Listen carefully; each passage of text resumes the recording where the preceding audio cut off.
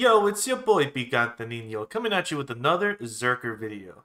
Today we're going to be going over PVE. A lot of changes have recently happened with Berserker and PVE, and I kind of just needed time to test out a lot of stuff. That's why this video is coming out a little bit later than I would like it to be.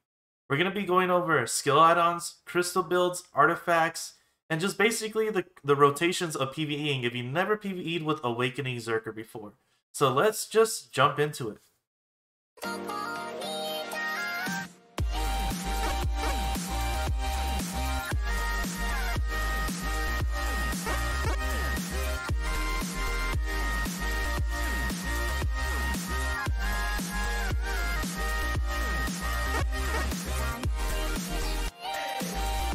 So let's just jump right into skill add-ons.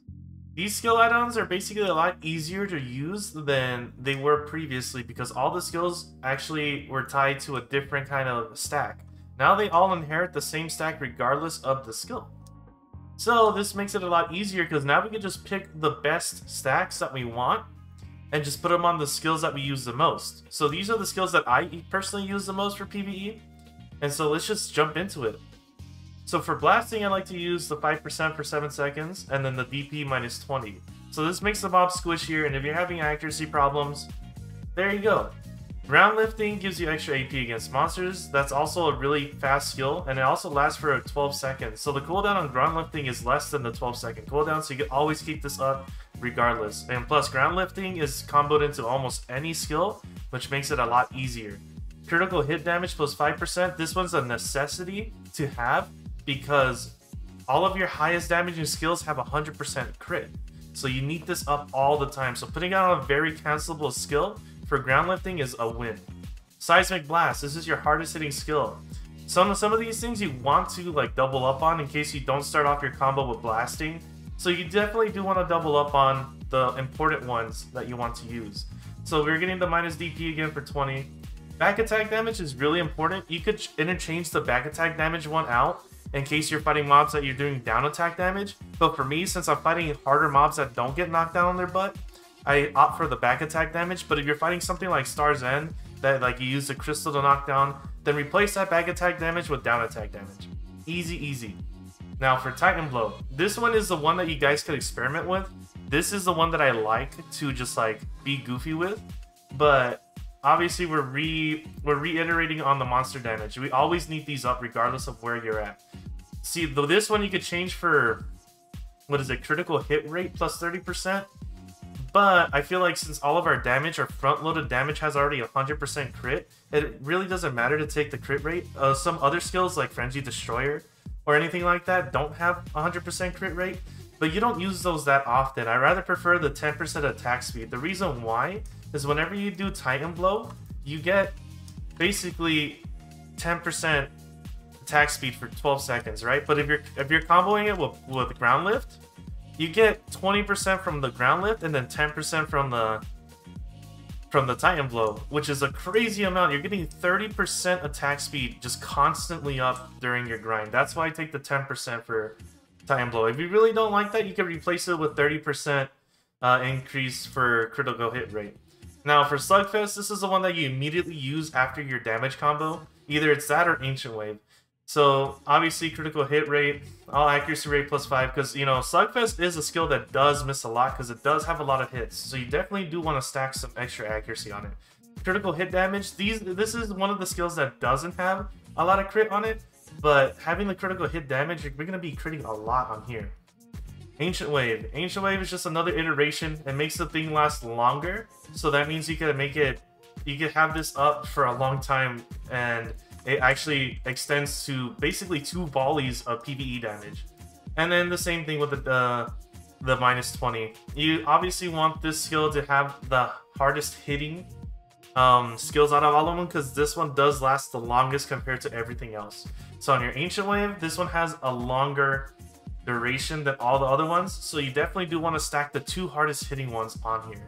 And so those are my PvE add-ons. I know other Zerkers, you know, do stuff differently, but this is what I like to use personally whenever I'm grinding out there in open world. So let's move on to the next one.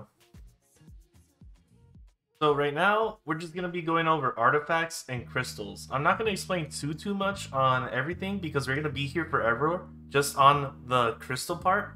So let me just explain to you what kind of crystals I like to run. So this is my standard PVE build, and I'm just going to leave this right here so you guys can take a screenshot of what I'm using. The only thing that you can get better with this crystal build is changing the bong water tier into a Girin tier. That's basically it, but I think this is like the best in slot crystal build for Zerker at the moment. I might be wrong, but I'm pretty sure this is it. So this is my standard PvE crystal for anything in the world. So if I'm going to grind a spot that I don't know, and I kind of just want to make money, this is the build. I know some of you gamers are up there when it comes to Thornwood, or you're getting towards Thornwood. You definitely do need another crystal build for Thornwood. So I do have a crystal build exactly for Thornwood, so I'm just going to apply it here. This might not be the best crystal build for Thornwood, but this does give you all the resistances you need to grind Thornwood without even getting annoyed by the mob CCs. So if you guys see right here, let me bring this up. We are at 97% knockback resistance, which is honestly the only thing that you need to worry about. Oh, but that 3%, the 3% isn't going to happen. Don't worry about it. But if you hit your Q buff and you're fighting a Dark Knight, these things actually just almost cap out. The knockdown from the Dark Knight is going to keep you pretty safe whenever you hit that Q buff. So there really isn't anything too crazy with this crystal build other than just the resistances. Let me leave it up for you guys again so you guys can see it, take a screenshot, do whatever. And that's about it. So let me put up the other build, the other PvE build. This is my standard PvE build. And so yeah, if you guys are curious to see what additives these crystals give you, and if you guys don't know too much about the stats in the game, you could also hit P, click this little arrow right here where it says battle stats, and basically all you do is you get your whatever AP you want. Right here, I'm Awakening, so I'm gonna use Awakening AP. Put this, you add it with the extra AP with the monsters, and that is your total AP. So right now, I think Darkseeker's Retreat has 1000 AP cap, so that means like I'm usually around 940 AP, so I'm not hitting the cap almost exactly, but this is how you can check your AP on a minuscule level whenever you're doing any type of crystal builds or increases. So now let's go on to basically artifacts. These artifacts are kind of endgame, so I don't expect you guys to be running this new artifact right here. Oh damn, it actually went up in price. Oh lord. But this is what you guys want to run in endgame. This is what I personally use. So I use the 2 Kuba artifacts, and then I use a double strike combo, which is honestly kind of expensive. I don't expect anyone to be running this, but this is what I personally use. I don't care about the damage reduction -15 because the Kubas give you 20 each. So you're just stacking a crap ton of AP onto it. So this is what you would want to run for endgame. I know there's other crystal builds that might adapt to your playstyle better, but this is an example of what a crystal lightstone build looks like. So with that, let's just move on to the important skills of grinding on Awakening Zerker. Okay, so let's move on to important skills that you need to keep on using. Let's go over the combo. So the skills that you want to keep note of are blasting and basically ground lift. So blasting gives you 16 melee AP for 10 seconds just on the skill without a add-on, which is amazing. So we're gonna always lead off with this and Flame Pummel first. This Flame Pummel basically does the melee accuracy portion of it attached to it. So you're gonna do blasting into Flame Pummel. Usually in that you could throw on a ground lifting as well to get that 20% attack speed on the skill itself. It's not an add-on, it's tied to the skill. After that, you're gonna go on to your main damage meat of the skills. So you're gonna go into Seismic Blast. Right after Seismic Blast, you're gonna go into Scatter Shot, and then from Scatter Shot, you're gonna go into Titan Blow. Though that is your main bread and butter damage combo. So it's Seismic Blast, Scatter Shot, Titan Blow. Your blasting and your flame pummels are your openings, along with an occasional ground lift in between. And then you're gonna go Seismic Blast, Scatter Shot, Titan Blow. That's literally your bread and butter. This, if you were to take out anything from this video, it's Seismic Blast, Scatter Shot, Titan Blow. Always. And then your damage enders are either going to be Slugfest, which is down here, or it's gonna be Ancient Wave. Don't worry, you guys. I'm gonna put a little picture above my character showing you the skill, the skill order, how everything flows. I'm just teaching you guys how it is gonna work. So from that, you can also throw in some split shots right after Titan Blow, and you're just gonna keep on repeating the same thing. You're gonna be blasting, flame pummel, ground lift, or it could be blasting, ground lift, flame pummel. The ground lift, just include it somewhere that's easily cancelable for you. Sometimes I do it backwards. It really doesn't matter where you throw in the ground lift. Just make sure you're throwing in a ground lift for that plus 20% attack speed. And then the main thing is Seismic Blast, Scatter Shot, Titan Blow, and then Ancient Wave or Slugfest, and then you just repeat. I do also use Devastation, but Devastation I only use it whenever I have no skills, when everything is on cooldown. And usually the full duration of the Devastation basically brings all these back up because they all have the same cooldown. They have a 6-second cooldown.